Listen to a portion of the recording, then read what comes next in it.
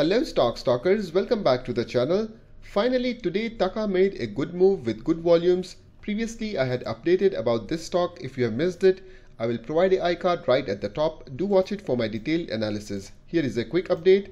We know Taqa was trading in this tight range for so many weeks or even months we can say, and finally today we are seeing a nice bullish momentum right after the resistance thanks to the positive news which helped the price go up. But for now, if you have missed it, all you have to do is wait for a correction, because if you're planning to enter right at the top, there are good chances it may correct anytime soon, and then it may hit your stop losses as well, because even if you're entering at the top, your stop loss will go down below the swing low, and this is the kind of stop loss that I don't like. This is too big for me because the resistance is near around 3.65. In case if you have already entered and bought Taqa today, congratulations. Slow and steadily I'm expecting upside momentum till about 3.65, that is resistance, and once this is taken out, there are good chances it can continue its momentum till about 3.75 area. Well, this is mid to short term target.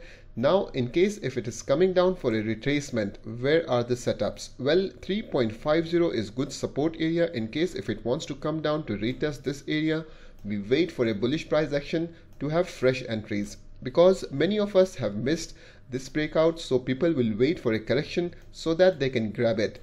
And in case if 3.5 does not hold, we know this was a strong resistance previously, that is 3.45 area. In case if price comes back into this zone, people will jump and buy this one, which will help establish a support area. So for now Taqa is bullish. For more updates like this, subscribe the channel. Thanks for watching. Keep stalking.